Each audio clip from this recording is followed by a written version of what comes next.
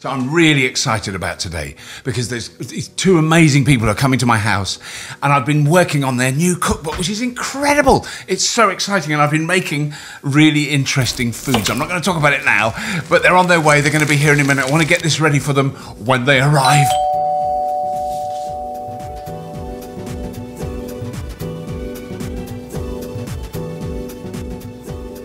Hello and welcome to another episode of the Fully Charged Show podcast. This is a really lovely, special, joyous moment because we are joined here today in my kitchen by Firth and Ian Theasby from BOSH, who I first met when we did our last Fully Charged live show at Farnborough earlier this year.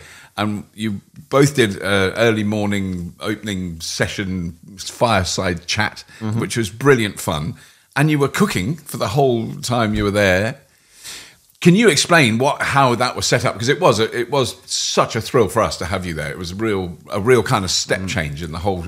It affected the whole show. It was great. Well, thank you for having us first and foremost. And yeah, it was amazing, wasn't it? What was really cool about that was we had the zero carbon kitchen, which was all about cooking with zero carbon food, i.e. an efficient fuel for your body, which goes really nicely alongside the message of Fully Charged Live. Ian and I obviously run a plant-based cooking channel, for those who don't know, and we were cooking every single day, teaching people how to cook delicious vegan food. Yeah. No, it was amazing, and the actual cooker for the people who don't know.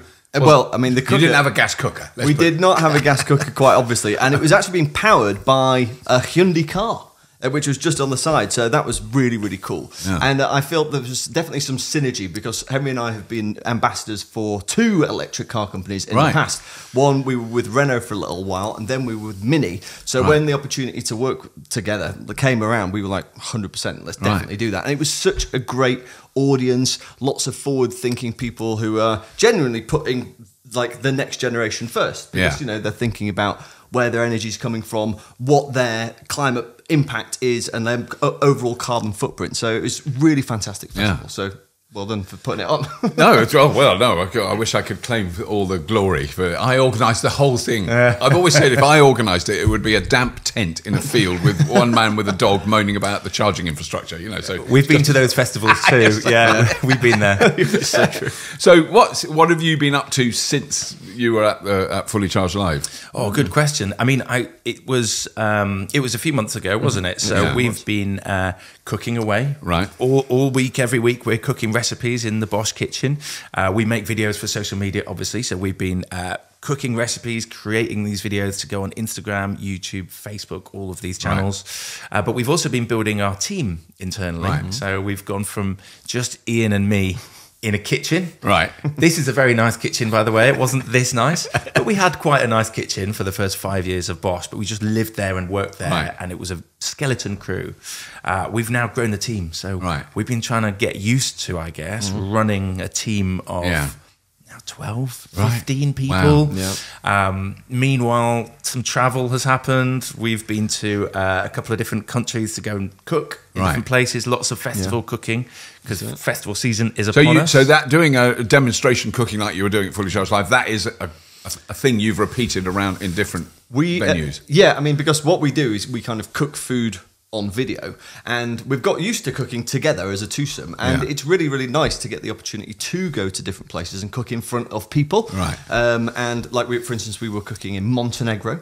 We went to Budvar. We were like the Montenegrin tourist board took us over to Budvar to go and teach a whole bunch of Montenegrin chefs how to cook vegan food. And they really, really liked it. But the coolest thing that we've done recently was we headlined a festival called the Vegan Campout. This was last weekend, so it's very fresh in our memories. We did a big talk on the Saturday, which was great. But in the evening, we did something very cool, didn't we?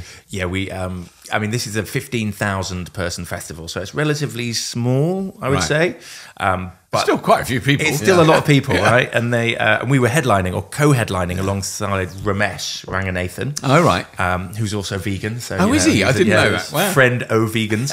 So we turn up also as Friend O Vegans, and we're the co-headliners. And so as well as our talk, which was amazing, and was to about 5,000 people. So Wow. as Incredible. you will know, Yeah, talking to that many people, you get a rush of euphoria. But we then finished it off with a 2.5-hour DJ set to 5,000 people, Wow. which is like being a superstar DJ. And as Ian says, it was a lot of fun. It was. Are you a football fan? I'm not terribly good Do you know at the football. chant? Da da da da. Da, da, da, da, da, da, da. Anybody else know that? It's, chant? it's the, Right. God, the There's a lot of Godfather. nodding in the It's room. the Godfather theme tune. Anyway, we played Right. a dance version of that, and the crowd just went absolutely crazy. It And was they're so singing good. along. You know, Yeah. you've got 5,000 people singing along, and then you cut the music out and you let them sing, and Wow. then you bring it back in. Oh, mate. Oh, it's perfect. It was class. Wow. Yes. Wow. I'm overwhelmingly impressed. That is really, I couldn't spin a platter to save Yeah. my life. Now, It's easy nowadays. Is it? I'll be honest, I've been doing it since I was 13 years Oh, old. right. Okay. But with technology the way it is Yeah. today, digital music files, it's actually very easy Yeah. to be a Even DJ. I can do it. Yeah, even Ian can do it, exactly. Because that's the one thing I've learned with the only DJ I know now, other than you guys, because you're going right at the top of the list. But the second DJ I know is Craig Charles, who I've worked with for many well, years. there you go. And I went to a gig with him a long time ago when he had his trunk of funk, which was a massive wheelie bag full of Records, full of CDs. I think CDs. it was. CDs, And okay. that was at that era, and it was heavy, and I had to help him hoik this thing Yeah. in. And now he goes with like a thumb drive, and he's got 460,000 songs on it. You know, it's kind of that's how crazy. it's changed. Yeah. So if you need an after show for the festival, That'd be fun. let's Yeah. do it. Would be Electronic fun, music at an yes. electronic festival. Yeah. Let's go. We are very good, if we do say so ourselves. But I want to kind of cover the sort of the background of what you do, because this is the beautiful recipe book you gave me on stage, which Yes. was lovely. And I've done loads of recipes from this, and it's been really interesting to have a go with them. And I've just sometimes cooked those, and my wife's come back and she's eaten it, and she said, "Oh, that was nice. What was it?" And I go, "That's from my BOSH cookbook." But they were all of them easy to do, except I think we've got to say that we did do Dan Caesar and I did a demonstration using your wonderful zero carbon kitchen at this. And it was less than optimal. Really? Oh, The two of us. I mean, my bit, I would argue, was fine and very flavoursome. Dan did the tofu. Dan burnt and ignored. I don't know what he did. Yeah. I don't know. But He yeah, just- burning tofu is quite difficult. It's quite hard. This was yeah. our The tofu crispy fingers, I think. chili Crispy tofu. Chili tofu. Is that the one? It might- I Crispy think chili it might tofu. well That's be. what we did, because that One was of the our first most one I famous did here, recipes. which was hugely successful and very popular, and everyone delicious. loved it. Yeah, it's really nice. Great recipe. Yeah. So because it's covered in cornstarch, I bet the oil was incredibly hot. It would have been, And it would have been like unbelievable. it and I burnt didn't it keep off. an eye on it. I was letting him do that bit, and I think I was doing the chili sauce and fluffing up the rice and all that. Anyway, whatever. The audience loved it, and the first time I've ever done a live cooking thing, it was. I did enjoy it, but I think it's people, quite stressful. People like live cooking because I mean Yeah. everyone eats. Everyone Yeah. kind of has to cook. Well, maybe you don't have to. You could just eat sandwiches all the time or order off Deliveroo. But generally, most people cook, and I think people appreciate the level of skill, dare I say it, that goes into cooking. And when someone is performing in front of them whilst cooking, they're getting the smells and they're getting the chat and they're putting themselves in that position. I think they really enjoy watching. No, I think it's a great scheme. Well, it's entertainment as well, Yeah. if you think about it. And listening to someone talk is one thing. Comedians are like one of the only people that will pay to go and listen to talk. Yeah. But when you're talking and cooking, Yeah. it's kind of two things to focus on. Yeah. But it is a skill, Yeah. and it is easy to forget about the cooking cooking and part do the talking. and to make something simple like heating up oil Yeah. seem difficult. Yeah. Because also, I can do either of them. I can do the cooking Yes. or the talking. Yeah. But I'm But really both. bad at doing both. That's the Yeah. skill. That's the Well, we need to skill do it set. together again Yes. in some more of your festivals, and then we can develop. We can gradually develop. But what I'm interested in is that our sort of history of eating in this kitchen with our children. So my wife is celiac, so that's gluten free. And that's been a challenge. And we've known that for like 25 years, so we're used to it now. My daughter just grew up naturally without any talk about anything vegetarian. Mm-hmm. And the way we discovered it, literally, we'd make a little chicken korma or something, and she'd eat all of it except the bits of chicken. And at the end of it, and this is when she was like 5 years old, like a kid, little kid. And so we then gradually veered to doing more vegetarian cooking. But my wife is basically, I don't want to be rude about her, but she would literally walk up to a cow, stab it, and cut a piece of beef off it and eat it raw. Yeah. She's definitely a carnivore. Yeah, yeah. And because she's celiac, the absorption issues around being a celiac are difficult, you know. Yeah, But I would say her meat eating has dropped by 90% since I met her, so it's much less. Yeah. But we basically became vegetarian, but we became vegetarian. So cheese, milk, butter. Yeah. Still definitely part of our diet, and occasionally fish. And so then when I read this, I went, that is and my daughter became vegan for a long time. And then you go, and I've done it, and I've been a vegan. I fell in love with a vegan when I was young. She wouldn't have anything to do with me. It was a very distant love affair. But she knew I'd eaten a sausage in the previous month, you know. But anyway, but I think that's the challenge for me personally, and I know it is, and it's so important. And my first job was on a farm with cows. I understand how the dairy industry works. It's not benign and lovely like they do in the adverts. It's a pretty brutal system. But I find that last step of switching over from vegetarian to vegan. Yeah. I mean, quite a big step, which is surprising. Whereas I actually found not eating meat, I went, oh yeah, whatever, just didn't do it, and then he didn't do it for years. Then you went, oh, all right, am I a vegetarian? It wasn't like an overnight decision; it just happened slowly. But that is it's tough, isn't it? It is tough. I mean, because there is a lot of satisfaction that comes from dairy-based products with cheese and milk and yogurt and whatnot. There's a creaminess, a mouthfeel, and unctuousness, and it's also mildly addictive because of the casein that's inside it. Right. But yeah, generally, when we first went vegan, this is only 8.5 years ago, so it's a while ago. But the step change in the quality of vegan alternative products that are out there now huge. is just absolutely huge. Like when we first went vegan, you'd be able, if you wanted vegan butter, you'd get margarine, and the flavour of that wasn't particularly good. But now you can get vegan butter, and it is truly delicious. It's really creamy. You can bake with it. You can cook anything with it. You can spread it on your butty and have a wonderful sandwich. And then vegan cheese is getting better. Right. It's a work in progress. Yeah. Because I do remember I foolishly, possibly, tried to make a bechamel sauce with vegan cheese, and I had a lovely yellow sauce with a lump of white stuff in the middle. Excellent. But that was 15, 20 years ago. It works nowadays. Does it? So you could make a sauce with with the meltiness. it. Yeah, Right. I would say none of them are perfect for everything. No. So none of them do everything well, but you can get the melty cheese. You can get some that taste good. Some of them have a coconutty flavour. Right. And if you think about coconut and cheese, they don't really No, go they together. don't generally go together. So that's the problem with a lot of them. Yeah. But then if you can make a cheese from nuts, but nuts are very expensive, Yeah. and they don't melt, whereas coconut Right. oil will kind of melt. Right. So there's all these challenges they're trying to work out, but I think our cheeses are about a 6 or 6.5 out of 10 at the moment across the board. But soon there'll be 7s and 8s. Yeah. And as the years develop, they'll get better. Talking about vegan cheese, I think it's worth saying that we were in Los Angeles about 3 or 4 months ago, and we were there for this massive vegan food show. It's called Expo West, and we came across this brand run by this former Google engineer. Wow. And it's called Climax, and what he's basically done is reverse engineered milk and is making cheese like from the ground up. Right. And it is very, very good. It was good. Wow. It was proper blue cheese. It had the same sort And so of it's never texture. been near a cow. No. Proper. We actually had a 3 plant-based chefs here for it's too long to explain why, but they cooked us a meal for 6 of us here. You should have invited us. I know, well, I must have missed but it was the call. it was effectively a fee for a job I did where they didn't pay me money, but they said see. have these chefs come to your house. And I went, you're kidding, really? Would they do that? And they did, and it was amazing. Oh, wow. And, and they brought wine, and I was so drunk at the end of it because I don't drink that much, and they had a different wine for each course. Nice pairing. So you had to drink it. It was wonderful, but that was just stupendously good, beautifully, but time consuming with effort, but beautifully extracting. And you didn't want it. I didn't go, oh, I'd love to have a sausage to balance it. No, I didn't want any meat or anything or cheese or anything. But that is kind of the next step. Is do we need to make?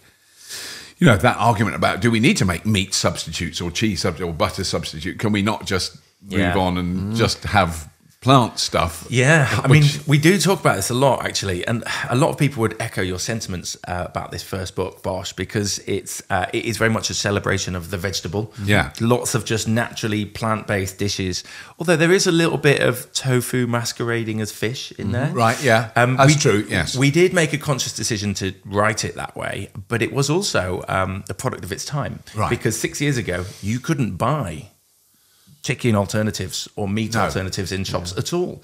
So it's really interesting to see that as we've been writing a book every year for the last 6 years, the ingredients we've had available to us have defined the books that we could write. Yeah. So jackfruit became available for about book 3. Right. So we got some jackfruit recipes in there. There was a banana blossom trend. Yeah. So I think we may have done a banana blossom recipe or 2. Some tempeh. Although now they've gone out of trend again and no one really cares about banana blossom. Tempeh is another one. Tempeh, that's not going anywhere. That's a trend that's here to stay. Do you know about tempeh? Well, I must have eaten it, and I've heard of it. I don't know what is it. I don't even. It's like tofu's more sophisticated older brother. Yeah, it's a great way to put it. But is it like is a solid block of stuff, tempeh? Yeah. Do you know how like you've got a firm block of tofu? It's kind of just like one texture all the way through. Yeah. Homogeneous. Yeah. It's a nice word. Tempeh is more or less the same, but it's got lumps in there. You can almost see where it came from. There's like lumps of the beans still in there. Yeah, Right. But it's actually the way they make it. It's an old Indonesian dish, really. Right. That's where they kind of originated it. And they would take soybeans and then leave them with a fungus called Rhizoporus oligosporus. Wow. That's the name of the fungus. And they would put a bit of that in there and just leave it for a number of days. Wow. And the fungus would kind of take these soybeans and start to digest it and culture it. And then you end up with this block of kind of nutty flavored soy, which is really tasty. It's firmer than tofu, it cooks really well, takes on flavor really well. And it's just a wonderful plant-based protein. Wow. Really good for your gut. Packed with fiber, Right. packed with vitamins, good stuff. But yeah, it's interesting to your question about the meat alts. We think they're great and we think they have a place in people's diets because people like those complex flavors and they like those textures and they like the idea of eating protein as a chunk of protein. Although we can debate whether or not it's necessary, people like it because they're used to it. So we wanted to celebrate that. Right. And what we see as these meat alts is we see them as the future. Right. And some people will always make negative noise about the future, whether it's, batteries for electric vehicles, right? And, and the elements that they take up and where would they mind? How hard are they to get rid of? When you look at vegan protein, vegan meat alts, it's not, oh, look at this wonderful innovation we've created that's better for your health and better for the planet and requires no suffering. It's, oh, but is it ultra processed? But they're not applying that same scrutiny around the phrase ultra processed to their entire shopping basket. Yes, which is so it's processed. only that meat alts, and that's where you get this kind of unconscious bias that we try and push back against. But I think we can all agree that like just eating fruits and vegetables and natural foods is better across the board. Right, yeah. But occasionally the odd bit of vegan meat is a great thing. It's very tasty. It is very tasty. I think we should introduce this because Yes, we should. This has been, lucky. and I think I've got to. So this is the new book, BOSH Meat. And because I don't know what I probably had been told, and there was probably an email I haven't written, which was from you guys. But when I opened this, I went, "The hell is this?" Yeah, and I thought they used to do like plant-based stuff. They've sold out. Yeah. The meat industry's got hold of them. Look, there's a load of duck on the front cover, but it's the most extraordinary. Yeah. So I have had. So what did I do? You've told me this. I've chosen just about the most complex recipe in here. But I just saw that and I went, I've had bacon. Yes. and gone, well, I can't know quite why to bother. But anyway, I want to have a go at that. So I did. And wow. Here we go. Oh, look at that. I've done some, and it is. This is uncooked. I should explain this. This is an uncooked lump of. Yeah. There's the block of it. The block of it. It's the most extraordinary stuff in the world. So. Look at that. I mean, like we were saying before, that you should take that to the butcher and get them to cut it. Get them to cut it on. That's what I want because it's the cutting now is the difficult bit. Also, you should film the chat with the butcher. He'll be like, that would be a really interesting conversation. There's a butcher in Stowe. I could take it to him. That could be cool, I think I've got to do it. It is so good. He might say it's going to mess up my machine. He might kick you out of the shop. Yeah, quite possibly. Yeah. But that is what is amazing about this is the ingredients that have gone into it. So you've worked this out. I mean, there's things in here that I didn't even know existed. So the liquid smoke, I said, I never heard about it. Well, I've since asked young people, we always use liquid smoke. How do you know about this stuff? I've never heard of it. It's quite a niche ingredient. It is. Yeah, but it was that liquid smoke and the Vital Wheat gluten flour. I have never heard of it. I've never seen it. And that is basically what holds that together. That's it. It's the most, I just was baffled. As I made this thing, and I followed the recipe as closely as I could. Well, you've done a very good job. I mean, like we said, this book, what we've done with it is there are some quite difficult recipes in there. Yeah. But there's also offset with some really simple easy recipes, ones, which I'd chosen one of them. Yeah. So at the front, it's like how to make meat, and what I would say is this is essentially savoury baking. Yeah. Because the process is not dissimilar to making a cake in the sense that there's a little bit of science behind it, there's a bit of a process behind it, but the end result is something that you're really proud of. Yeah. And it's Instagram worthy, you know, it's really cool. So we decided to pop this chapter into the book, not expecting everyone to make that stuff all of the time, but we wanted to show people how to do it if they are that way inclined. But don't be put off by this book because there's lots of... there's lots of a lot simpler things. I mean, what's interesting about this recipe that you've chosen, vegan meat is a bit like baking. Vital Wheat gluten, which is essentially a flour, but it's flour with the starch removed. So it's just pure protein, gluten protein, but you can still make a dough out of it. And that's what you did here. So you made a dough, but just a protein dough. And that's all vegan meat is really. It's just different variations of protein dough. Sometimes the protein is derived from wheat. Sometimes it's derived from peas or soybeans. So that's chickpeas in there, isn't it? This one, you've got chickpeas and you've got the Vital Wheat gluten, which is derived from wheat. So it's kind of similar to making bread and then adding a bit of flavour. And which is really, really interesting that we can now do that. And that's why we wanted to celebrate it with this book. No, I mean, this has been a truly extraordinary experience to do this. And I haven't cooked, I've cooked a couple of slices and had them, and it's edible. Excellent. It's the most bizarre taste, but also I think the problem is they were too thick, and I can really tell if I could slice it thinner, it would work better. And you put it in a sandwich. And should have bought knives. If you'd bought it, because my knives aren't up to the job. You could chop that into lardons and make maybe a carbonara out of it. I mean, you need to add quite a fair bit of fat because there's not loads of fat in there. But that looks like a big chunk of guanciale. It does. It does. It's extraordinary. But does that? Would that keep for a while in the freezer? I mean, if I keep it in the freezer, absolutely. It's not, all right. Okay, so we don't have to cook it all straight away. No, I want to use it in a recipe and see what it's like. Yeah, but that is, I mean, I think it is just it's a fascinating challenge. And I think people are going to go bananas with this. I mean, because when you look at it, like the chicken, is that easier? Would the chicken have been easier? Yes. Yes, definitely. Because why did I choose because obviously you've got to layer this bacon, and that's where all the challenge comes in. Right.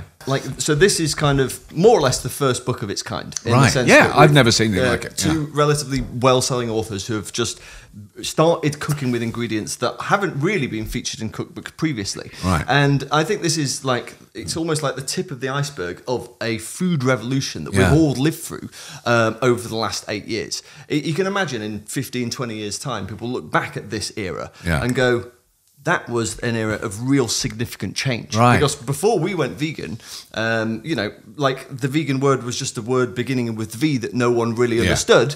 But since over the last decade, it's just been a complete change in the way people eat. Even if you're still a meat eater, you're probably going to be eating a lot more plants than you used to. Yes, absolutely. And eating a lot less meat than you used to. I know my parents are a prime example of that.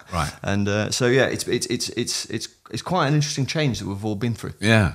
And I mean one of the things that when my daughter was young, I was filming in California, and we were driving along a road out in somewhere, I don't like Nowheresville, and there was a slaughterhouse basically on the right hand side of the road, and there were cattle pens, and we were raised up on a highway, and we could look down on these cattle pens that went on for 20 minutes of highway speed driving. There were still hundreds of thousands of cows, and a massive slaughterhouse at the end of it.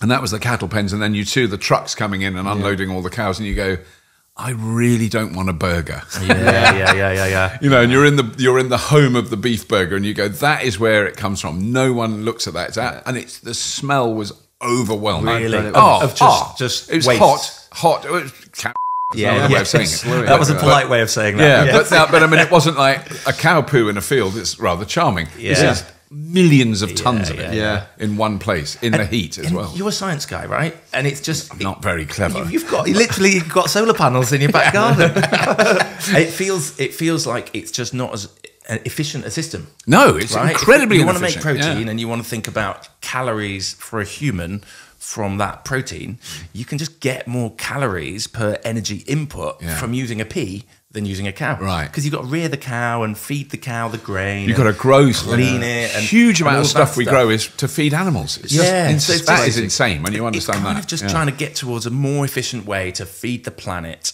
without any judgment. But we are trying to say, look, you can have a bacon that's made from animal, or maybe you can have one that's made from plants. Yeah. You can have a burger that's made from an animal, but now you can have one made from plants. Well, we're saying you can now have meat that's made from plants. Yeah. So we're trying to push the conversation forward with this book a little bit. Because those, the kind of commercially available products, the Linda McCartney stuff, I don't know what. Well, there's what was the first time I had it was the Impossible Burger in America, yes, that's good. which was fine, and it was. But then I actually went, I'd rather have a veggie burger. That was, it was one because it really does look and smell like a beef burger. It sizzles, it cooks, it bleeds. It bleeds, and the chef said it's exactly the same as cooking a beef burger. Wow. There's no difference in it. I interviewed the guy who was making them, who was cooking them.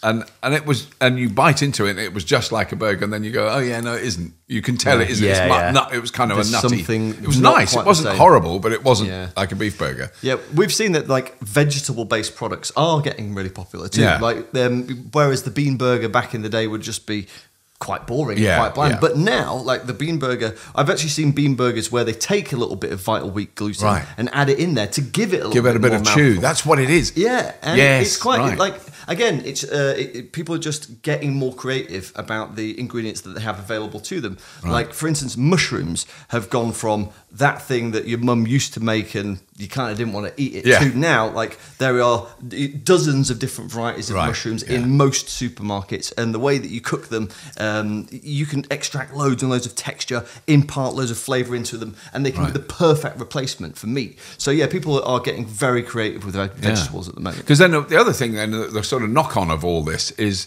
have you come across farmers in the UK who would have grown sheep and beef and pigs or whatever, who've now gone, oh, actually, let's do mushrooms and let's do some vegetables and let's do, because there's now a market for that. Yeah, we have. There are stories that are always popping up in the news of farmers who are making a shift or even expanding. Right, So what even they're already doing, the biggest meat companies saying, actually, let's start investing in another company over here that makes plant-based protein as well, because we can see the world is going that way. So kind of hedging their bets a little bit. We also heard a really fascinating story of, she's called Dr. Alice Bruff, I believe, and she was a vet who worked with pigs in abattoirs. Right. So she would help the people who basically, slaughtered the pigs. Either to keep the pigs alive when they're in the farm, or maybe to teach the abattoir workers how to quickly and effectively kill the pigs. So she was very much in that whole industry. She then kind of defected and went vegan and is now an anti-factory farming campaigner. And we watched her at the vegan camp out. Just really interesting to hear her story. Yeah, for sure. But even the people who are still farming, I think, are more aware that there is benefit and environmental benefit in plant-based food. Yeah. This trend is here to stay, and I think everyone in the UK is starting to embrace it a little bit more. Right. Definitely.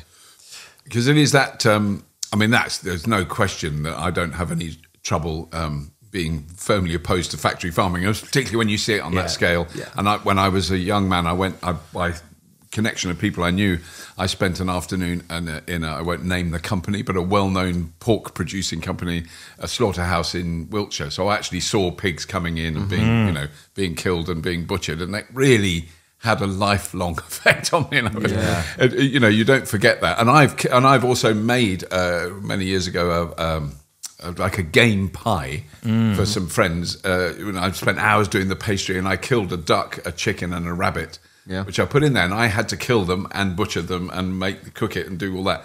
and it was not fun. Yeah, that's quite great. It's hardcore. Yeah, it's hardcore. I imagine that, and I'm not sure I could do that. No, I mean, obviously not now. I couldn't do it even now. No. Yeah, not like 10 years ago. I'm not sure I would have been able to. But I was really determined to kind of be self-sufficient, and I can do this. And killing a chicken, I've done before. It's quite easy. Killing a duck's really hard. Yeah, I can They're imagine. very strong. Yeah, because I suppose they don't want to be killed, do they? Strangely don't want to be killed. And the rabbit was the same. Funny, None of them were that thrilled. They didn't like hop up to me and go, kill me first. Yeah, I want to be in your pie. Yeah. But what was extraordinary was, this is in the 1970s, very normal couple that came out of London. I was living in Kent at the time. They came out of London. And they had this pie, and they were raving about it. It had new potatoes and lovely salad, and it was all beautifully, I'd done it well. It was not a disaster. It worked. Yeah. And they loved it. And then they said, I don't know, that is amazing. How did you do that? I said, well, I killed the duck. And they were like, totally freaked out. Yeah. Really? They had like a panic attack after they'd eaten it. They didn't know that I'd killed the animals. Yeah. And because I didn't know these people, they were the friends of the guy I was staying with, Eric. I still remember him very well. And he went, oh yeah, he killed him. I watched him. So he kind of backed me up. Yeah, it's tough, man. It's funny, but because But I mean, the hypocrisy of we've all got meat the eating blinkers in a on. way that's the thing that after that I always thought that, because I'm the same, we're all the same. But when people eat meat and they go, well, it has been killed. Yeah, I don't talk about that. Yeah. But the reaction, I want my steak. Yeah. The reaction from those people should have been one of more like, well, wow. Yeah. And congratulations, you managed to do that. Oh, But in actual fact, the they woman found looked at weird. me like I was a psychopath and Yeah. I was a Yeah. murderer. But it's like, where she else wasn't did it- happy about Yeah, it. there is definitely a cognitive disconnect Yes. there, isn't it? It just doesn't quite make sense. No. Well, there was a silly idea I had, and I've written about it once, I think, and quite a few people have commented on it, which was that you should never. There's no judgment on people eating meat, but when you're 18, you have to get your meat license. So you eat whatever you like till you're 18. I've heard that. And at 18, you go into a government-run, hygienic, professionally operated slaughterhouse, and a cow comes in, or a pig, or whatever, and you have to kill it and butcher it. And you're trained properly, and you've got the right kit. It's not chaotic. And if you do that, you get your meat license. You can then eat meat. It's tough, The isn't meat- it? The meat-eating population would drop to about 4%. It would. And also, I mean, you could, because, like, we all go to school and kids learn where their food come from to a point. Yeah.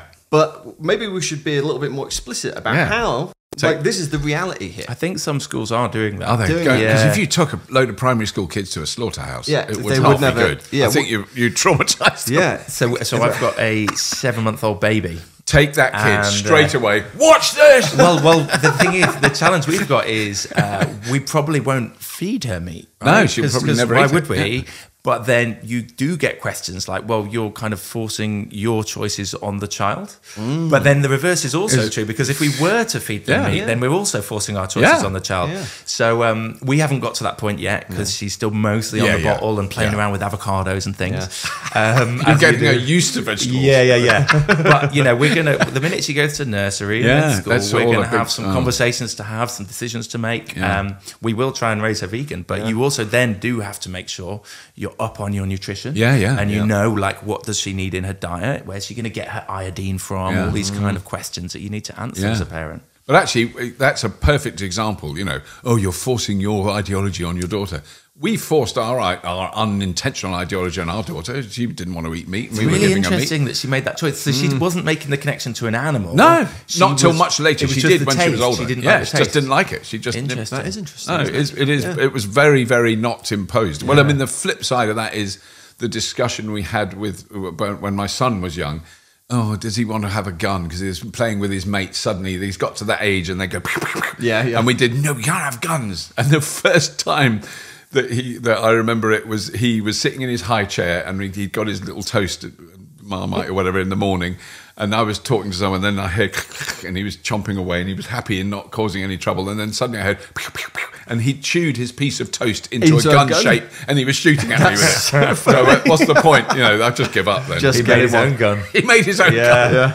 That's very creative. I'd say it was very creative. But that whole argument around, it is interesting. It's in a similar way to the arguments we have around electric vehicles and renewables. And it's like, it's not being imposed, but in a way, you imagine if there was the 2030 Meat Reduction Act, like there is with electric vehicles, and that would, imagine if you instigated that legislation, it would cause a revolution. There would be riots. There really would be. But a lot of companies are doing it. So Right. we're actually working with quite a few, I would say, big restaurant chains, hospitality groups on their climate strategy for 2030. Because a lot of these big companies have got 2030 carbon goals. Yes, they want to get to net zero either by 2030 or by 2040. Yeah. It's becoming really important in big companies to have these corporate social responsibility goals.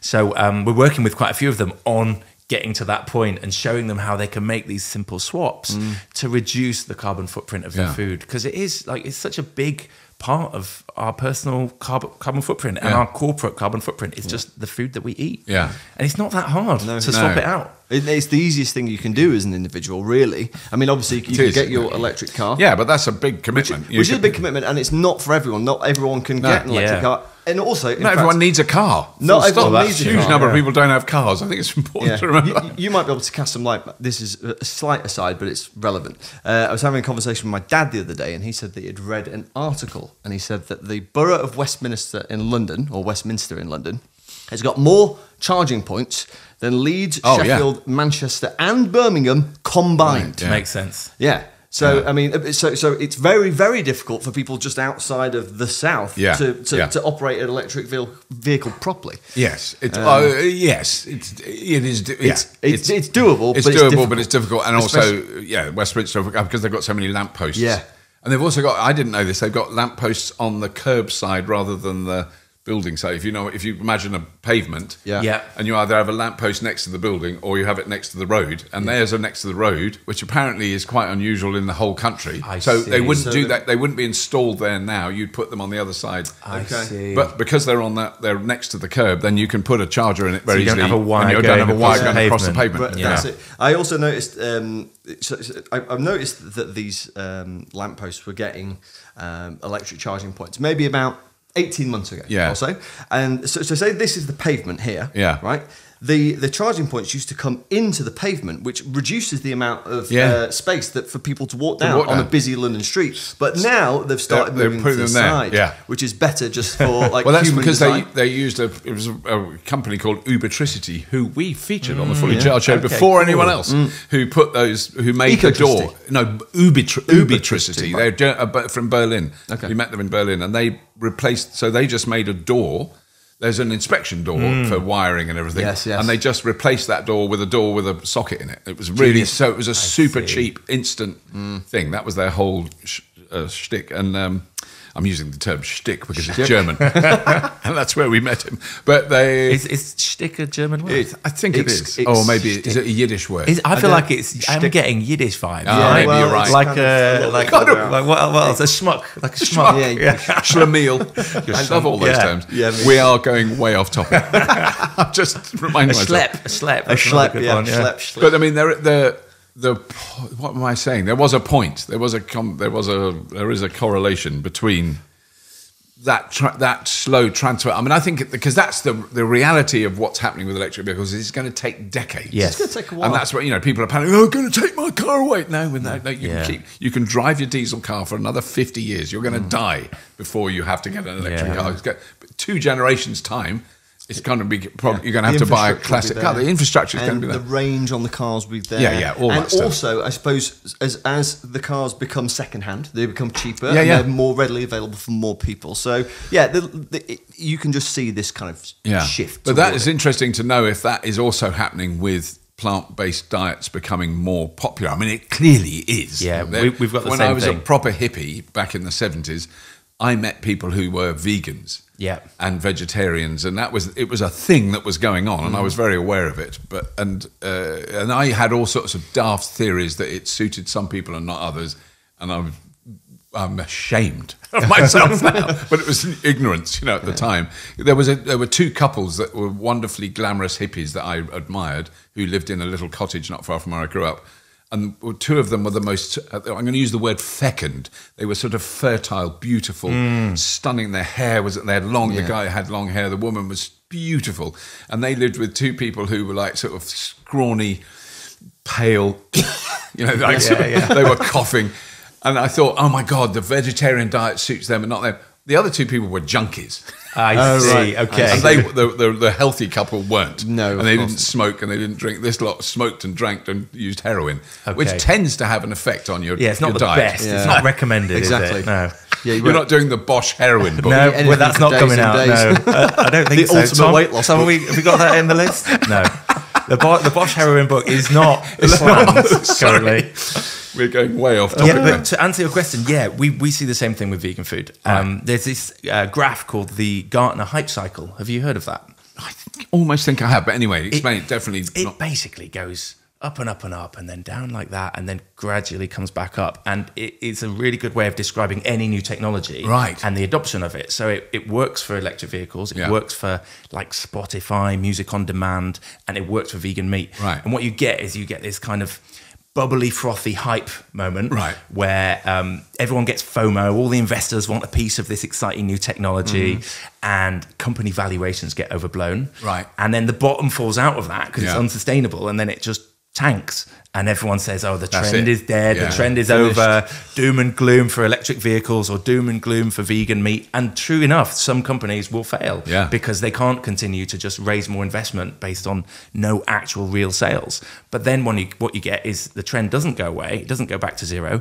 It just gets a more sustainable growth curve. Right, slightly slower, but Slightly much more slower, solid. exactly, Yeah. and it's like steering a giant ship, isn't it? Yeah. This stuff is slow. Yeah. Generational change, and we are seeing that kids and teenagers, they are opting for more plant-based proteins. Right. They just are. And supermarkets are still focused on driving plant-based proteins, even despite the doom and gloom that we're seeing in the Right. news at the moment. Yeah. So I think there's very much the same kind of thing that we're seeing here as with electric vehicles, but the change is continuing to grow. Don't want to bang on about it too much, but the waste involved in producing meat and the impact on the environment and the fact that when people say, well, agriculture makes up 25% of global CO, or whatever it is, it's not agriculture, it's raising animals. Yeah, yeah. It's not growing corn or wheat or fruit or vegetables. That isn't doing it. It's animals. And that's, one of the worst things is that there's vast miles and miles and miles of land that is dedicated to growing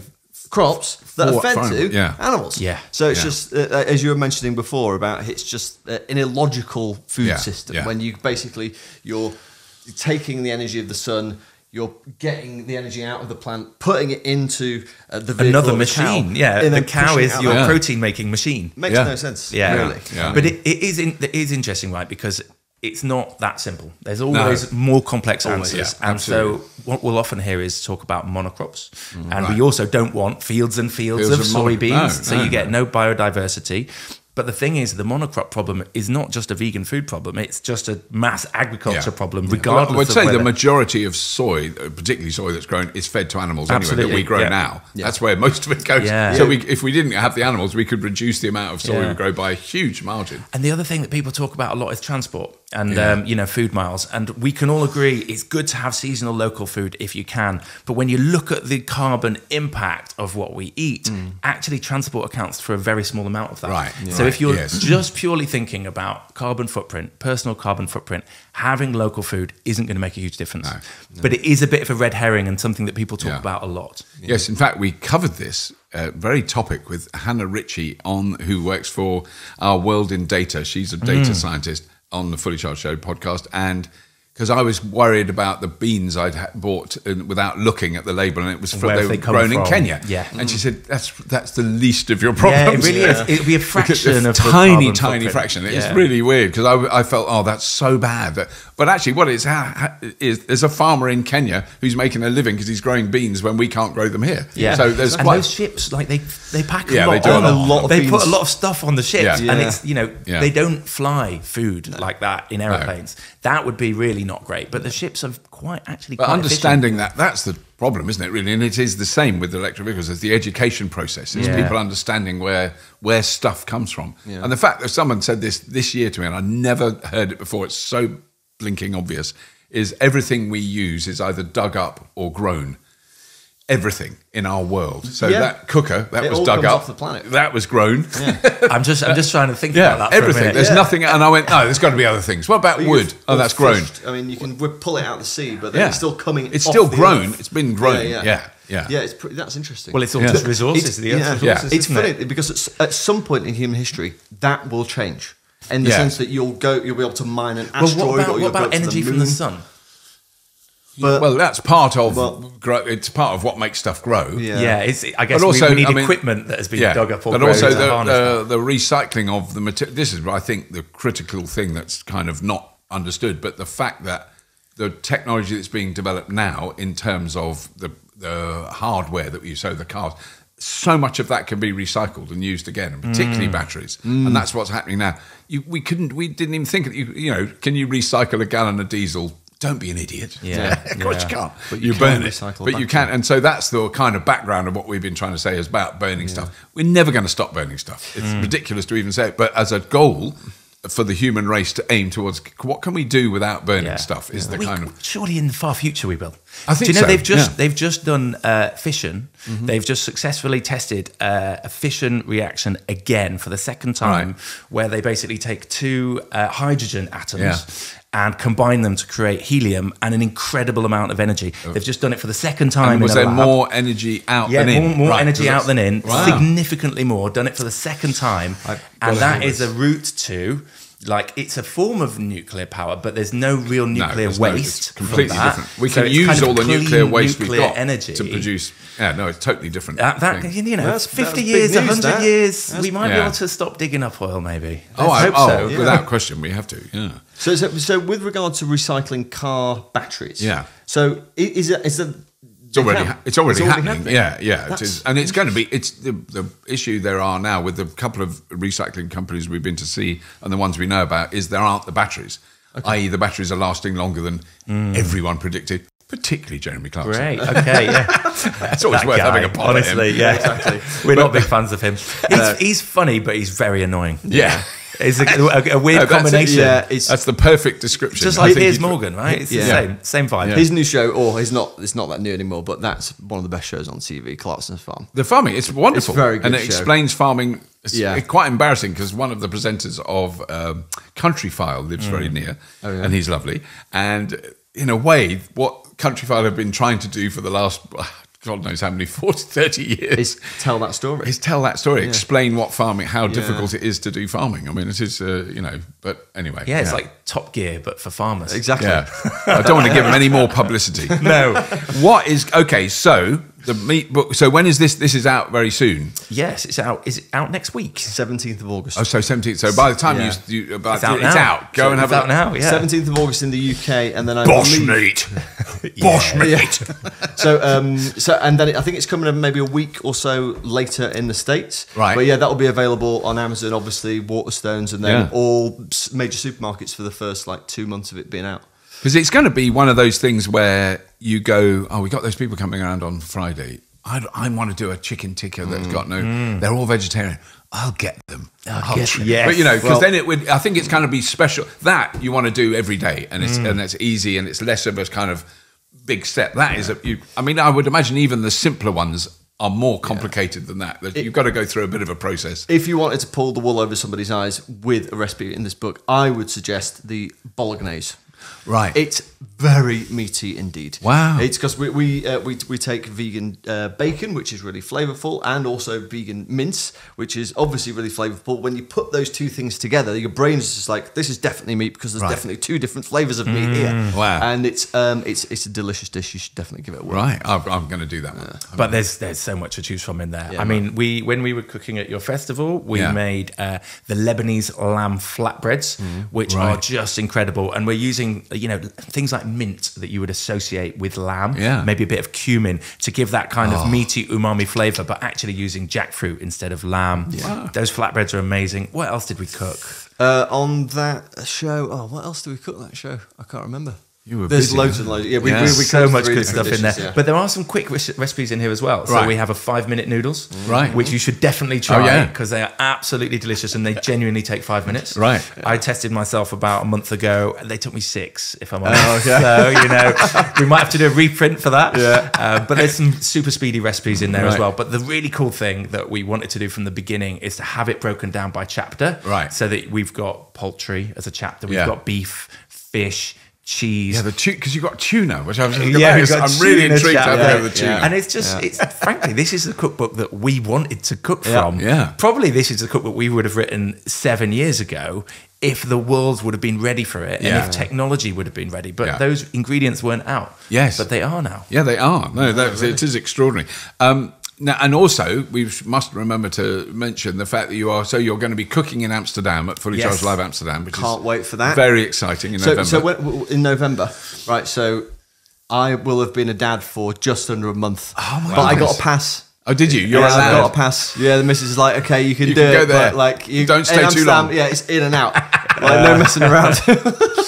Yeah, that's going to be great. So we're doing the Zero Carbon Kitchen. Zero Carbon Kitchen, Which is in going to be Amsterdam. awesome. And we're And then also coming with you to Australia. to Australia. That is amazing. So cool. Never been to Oz. Wow! Can't Oh, wait. you will love it, and the enthusiasm. When we went last year, I'm always super nervous for the first show in anywhere we go. And last year was Amsterdam was the first show. It was great. This year in Sydney, early this year, I was going. No one's going to come. No one knows about Fully Charged. It was packed. Oh, It it's was so an good. incredibly enthusiastic audience. They loved it, so we've moved to a different venue there, bigger venue, so it's easier to do test drives and all that. But it's amazing. It's the Olympic Park where where the 2000 Olympics were. Oh, that's Yeah. so cool. I was going to ask. That's really So cool. it's in little north, south, east, west Sydney, but not far. It's not Not like far, way yeah. out in the boondocks. It's Amazing. It's an I amazing can't venue, wait. and you'll have incredible audiences there. It will be really good. Well, they showed our TV show in Australia, so Yeah. we have a right. fan base over there. Oh, and, great. Oh, wonderful. we are excited to go there. We've not been there. You've never been. I've have never you? been, ever. I went No. there 20 years ago, but it's also great that it's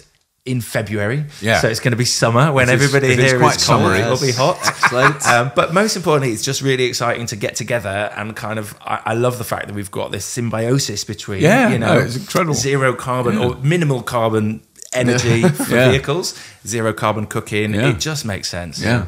No, it's going to be great. And also, I think an observation quickly about Australia, the first time I went, which was in the 80s, you could go in anywhere and you could get a pie.